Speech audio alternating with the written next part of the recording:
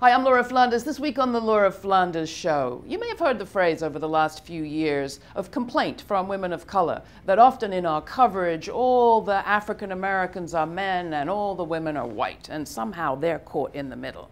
Well, another aspect of what we saw in this last election year was coverage of women as if all the women that mattered, and as if women's issues themselves, in fact, only related to women in the United States.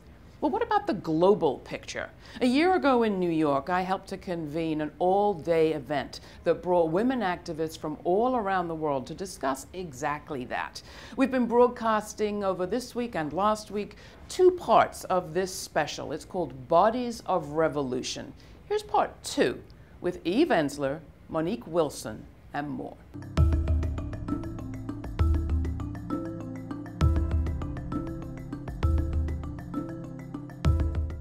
What difference it makes to be seen, to be heard. Going back to 1915 again for a second, and the International Women's Conference at The Hague that called for a permanent peace and declared a women's charter. They called for an end to sex trafficking. They called for reproductive rights. They called for civil rights in marriage. They called for mothers to be paid. They called for equal rights in trade unions. They called for equal advancement opportunities on the job. This is 1915. And they called for a place at the peacemaking table. It's in that spirit that we are gathered here today. And I want us to be as adamant and determined as those people were who got on those ships to travel across the world to participate in this conference, that we are not going to go home without being changed and without making change. Say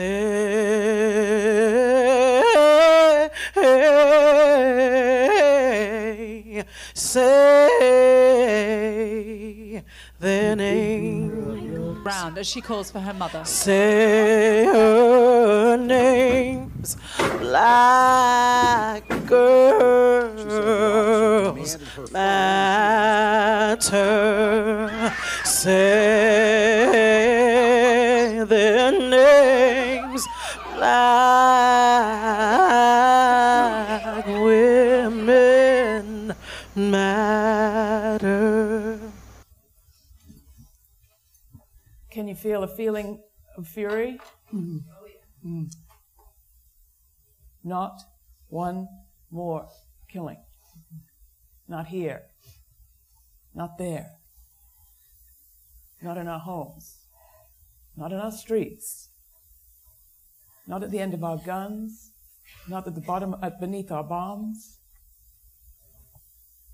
Not at the end of a fist. Not from poverty. Not from hunger. Not from homelessness. Not from being poisoned. Not from being so desperate you just give up on life. What happened to your daughter? My daughter, Michelle Cusseau, was killed August the 14th, 2014 by the Phoenix Police Department. To go back a little further, Michelle's mental health problem started at the death of her brother. After that incident, Michelle's health started to deteriorate, her mental health. And throughout the years, it regressed. She would come and go, and at this particular time, the mental health providers felt as if she needed to come in and get stabilized on medication. So back to that day Michelle was killed, police went to Michelle's house with only order of protection.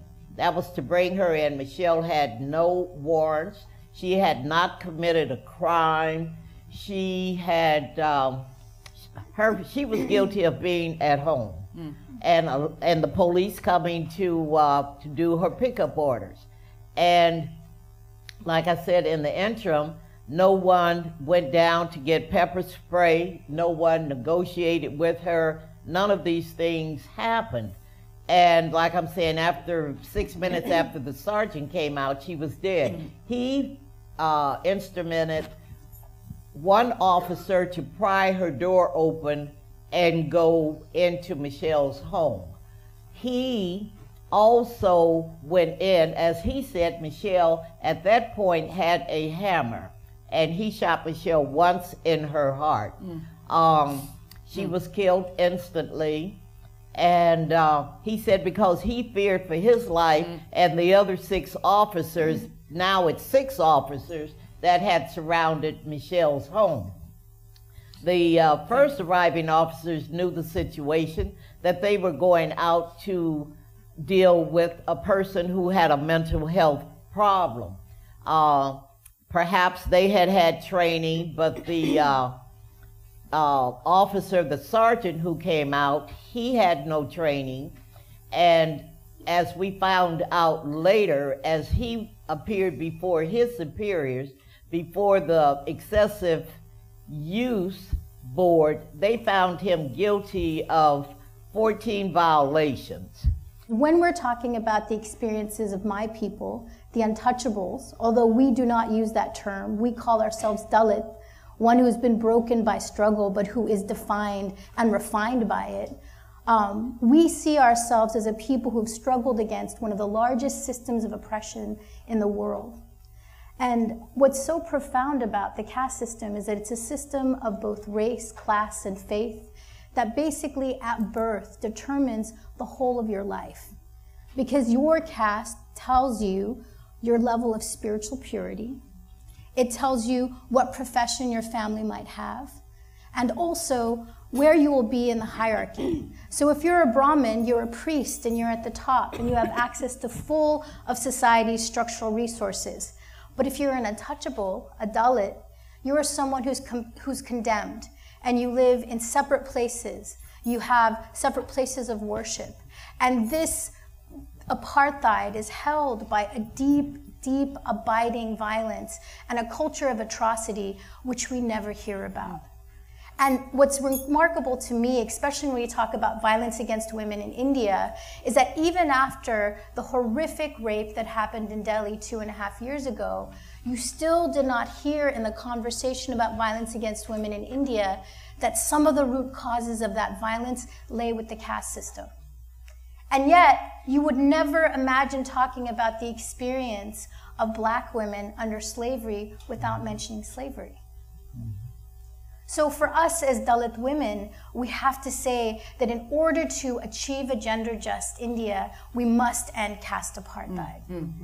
And the fact that this is not the national call, the fact that we haven't heard this, has to do very much with the conversation and the solidarity that we have with the Say Your Name movement. Yanar? My thoughts? Your thoughts? Is there a name you want to say? Is there a snapshot you want to share? I just arrived last night to New York and I was flipping over the television, and my hotel only puts news television. And it's all about how these radicalized Islamists worked in California and killed people. And I was thinking, why is everybody so upset about this accident or this crime?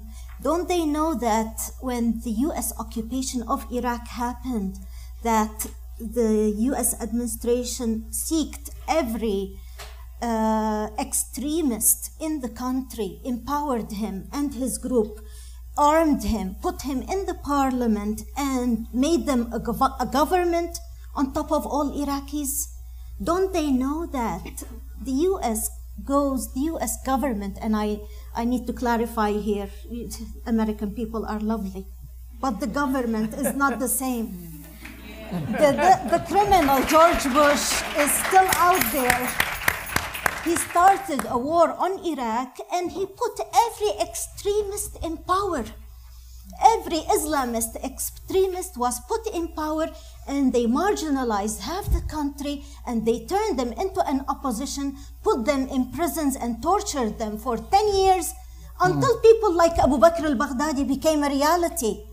They have been killing us, bombing us, and this is an act of division on the Iraqi people that was such a cruel political intervention. We do not deserve this. Just explain for people a little bit more. Just elaborate a little bit more on what you just said and give us the picture of what an alternative might have been, an alternative approach. Iraq is known to be, in the region, in the Middle East, it's known to be the country where you have the highest numbers rate of university graduates, where you have the biggest progressive leftist political party organized a membership in the society. It's known to have all the political parties, from nationalists to the center, to the left, everybody. But the American occupation and the administration did not want those. They only wanted the right wing, who are the Islamists and the tribals, to come to power. So now under the Iraqi government and under ISIS, women are being trafficked. They are second, not even second rate, 10th rate citizens. Women under ISIS are being burnt alive on the streets. Women under ISIS are being enslaved. And once their city gets liberated, their tribe comes back and they kill them under honor killing. So this is so cruel. And when I think of the other minorities in Iraq, just like our black sisters in Iraq, we had to create a shelter specifically for our black sisters. And they are not given any opportunities of education, of work, no respect. This is the democracy that was created in Iraq. So once such a bad place is created, how can anybody complain about it leaking into other parts of the world? Of course it does, with the technology, with the high technology and travel and everything. This is it's not such a cruel world, but US imperialism is such a cruel reality over the rest of the world. I would say not one more woman and not one more country. No country should go under what we witnessed in Iraq. No more wars. No more wars. No more wars. No more. Before, when you were saying the American people are wonderful people and we're not responsible, we are responsible. We elect leaders, we determine people, and we're quiet or we're not quiet when our legislators say, for example, it's time to bomb Syria. We're quiet when our legislators say we can't let Syrian and Iraqi and other kinds of refugees into our country. I really feel right now, if we don't begin an all-out anti-US imperialism war movement, we are going to see the escalation of terror in every direction of the world. And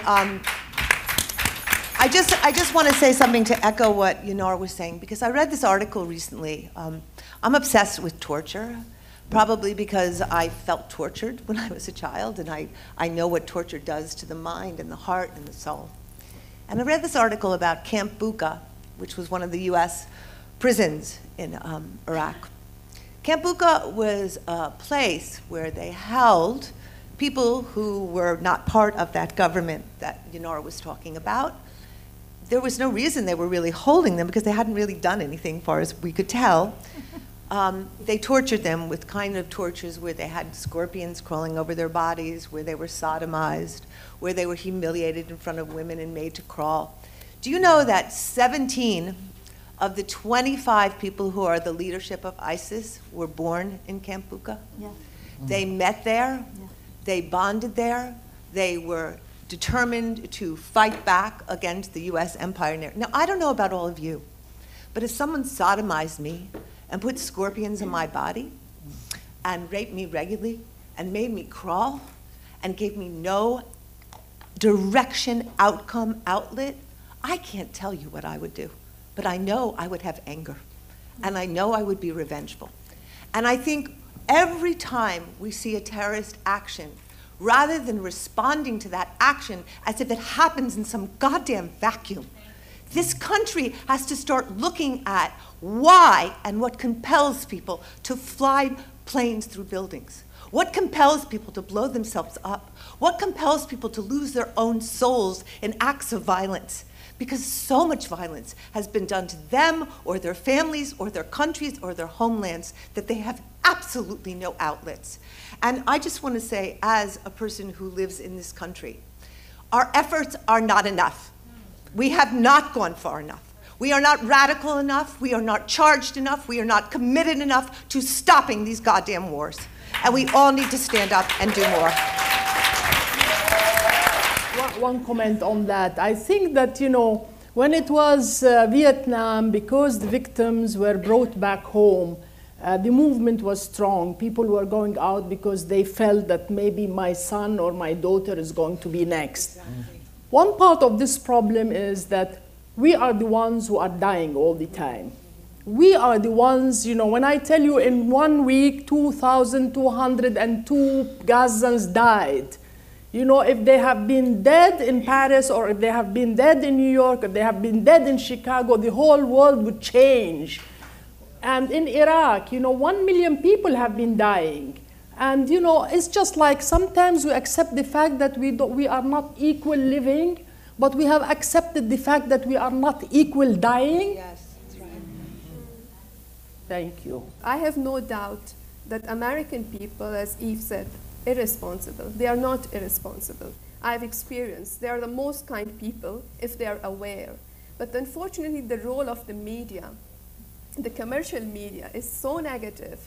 I don't say it's passive.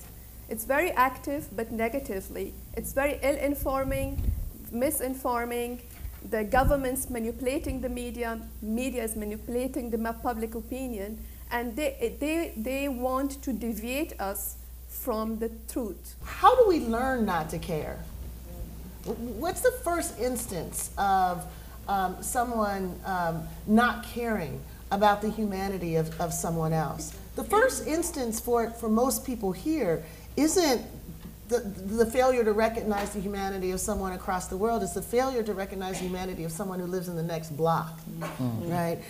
Someone who lives in the very next house. We learn not to care by the stories we accept about why certain people live in communities with no resources, why certain children go to sleep hungry in the wealthiest country in the world, why certain bodies can be killed on video and nobody cares about it. So our challenge is understanding that what we do to each other, we do in spades to people all around the world. What would be the difference if the woman on the other side of this headline wasn't a stranger, wasn't a blip, something that you would share at a water cooler and keep going, but was actually my mother or my sister? How would it change everything about the way I would change everything to bring justice? And I think that allowed me the courage to let go of all the things that were non-essential, except the struggle to achieve self-determination and justice for my community. And, you know, I think one of the things that we have to really deeply acknowledge in this room about India is now the largest fundamentalist country in the world. Except that we don't talk about Hindu fundamentalism because we're so obsessed about the Muslim fundamentalism that we're using to justify US imperialism. But we have other empires that are brewing. And when you look at India and we look at China, we see them as large imperialist forces that are now starting to take over the countries of Asia. And with the Hindu fundamentalism in India, you have the atrocities that have been honed on the bodies of Dalit women being used for other communities. Because women and gender non-conforming and trans people are always the canaries in the coal mine. So what we see with Dalit women, we see now with Muslim women, we see with Christian women. So much to the point that in last month alone, in this town of Ghaziabad, you had 2 men pull a Muslim woman out of her grave to rape her at the behest of one of the leading parties, the BJP's leader, who was encouraging people, we have to show these Muslims what they're about. We need to take their women and rape them even if they're dead. Because rape is always used as a tool in my country to be able to enforce the apartheid and control lines. So all of this violence is performative. You take Dalit women, you strip them naked in the square. You shave their heads, you set them on fire, you hang them from trees, because our bodies are the message in which caste is spread across. And so when we think about as a world, when we talk about the world that we want to build in, when we are part of a country whose companies are willingly doing business with a country like India, when we have Obama saying he thinks that the Prime Minister, and keep in mind, Prime Minister Narendra Modi oversaw the pogroms of over 2,000 Muslims killed when he was the governor of Gujarat, saying, I feel like he has a clear-headed vision for the country. I trust him. We have Mark Zuckerberg saying, Prime Minister Modi, he knows what to do to take our country out of poverty. And so for me, I feel like when I hear fundamentalism, I don't actually hear fundamentalism, I hear smokescreen for capital. You know, I have always done this exercise. How come my name is Saad? Is it I who chose my name? No. How come that I am Palestinian? Is it I who chose my nationality? No. How come I am a woman? I did not make a choice of my gender. I did not make a choice of my nationality. I did not make choice of my religion. So I always find it so amazing that we all become very strong about these things. You know, I am a Palestinian and Palestine is the best nation. I just find it so amazing that we all, you know, it's all given to us and then we defend it. And that gave me really an exercise, and I do it with my students at Burzeit. I say, can you imagine yourself a Jew? And they look at me, it's like, Jewish? No, I can't. Why Jewish out of our religion? Can you imagine yourself? I mean, we have to really give that simple practice of can you imagine yourself something else? I think that's one of the problems of humanity, that we are all sitting thinking that my religion is the best religion and my nationality is the best. And we free ourselves. As you said, women are, you know, daughters of this globe. And I feel that we have to have human or universal values, full stop. I get so mad when the Israelis say, or the Jewish community says, but this is not the Jewish values. What are the Jewish values? This is not Arab values. What are the Arab values? I think there is only one value, which is universal value, that we as human beings are equal, full stop. Thank you. You said value, and I can't help it. I want to go back to economics, resources. Right. And talk a little bit about the economic roots of the situation of white supremacy in America. Because when we talked earlier today about false narratives, the narrative that we have around African Americans in this country could not be more false in terms of their relationship to the assets of this nation. Mm-hmm. Black Americans are presented as a problem. Mm-hmm. We wouldn't have had an industrial revolution if not for enslaved African workers. We would not have built capitalism as we have built it, as it is attempting to take over the world, without enslaved African workers. You are at the root of the creation of American capitalism, which I suggest is very specific kind of capitalism. As you say her name, how do you understand those connections? How do you talk about those connections? Mm-hmm. I wonder if in saying her name and unraveling that, we could get to the root of the power problem on this planet. Right. So, you know, when I teach my civil rights course, one of the things that I start with is the contradiction between the story that we like to tell ourselves and the story about how this country actually got started. So we like to tell ourselves that we were born in a revolutionary moment built around the idea of democracy and freedom. That's a story that, you know, a lot of people are sticking with. It's a story that gets projected across the world, and it's one of the reasons people get so shocked when we tell them, well, okay, now let's talk about the real story. The real story is the conditions of possibility for this country were built on slavery, genocide, and colonialism, right? The importation of masses of Africans, the genocide of Native Americans, and the land grab against those who lived across the border, and now the border has crossed them. So the consequence of this basic story is that when we talk about structural inequality, when we talk about institutionalized racism, institutionalized inequality, we're talking about how the generations of this moment of foundation continue to build on each other. We project that across the world now. So it's not that we have problems, we have problem people. And the way we deal with problem people is we punish them. We wrap them up into prisons, or we bomb them. We deprive them of education, or we deprive them of their ability to use their natural resources, not for self-defense, but for the ability to improve the lives of everybody in the regions of the world. The majority of women who have been killed by the police department has had mental health issues. And the majority of the women that they were killed with these behavioral health issues were killed in their home, the same as my daughter. So there is similarity there and throughout. So what is it that we do? How do I fight this fight? It's our legacies of patriarchy, of class privilege, of racism, of xenophobia, of colonialism. These are the things that we need to wrap our heads around. We need to be able to identify them. We need to be able to hold the politicians that we support accountable for their own failures. Well, that was part 2 of a 2-part special, Bodies of Revolution, recorded last year in New York. You can see part 1 at our website, that's lauraflanders.com. And if you haven't signed up yet to support programming like this that comes to you free of advertising and free of government sponsorship, please sign up, support this program, and thanks.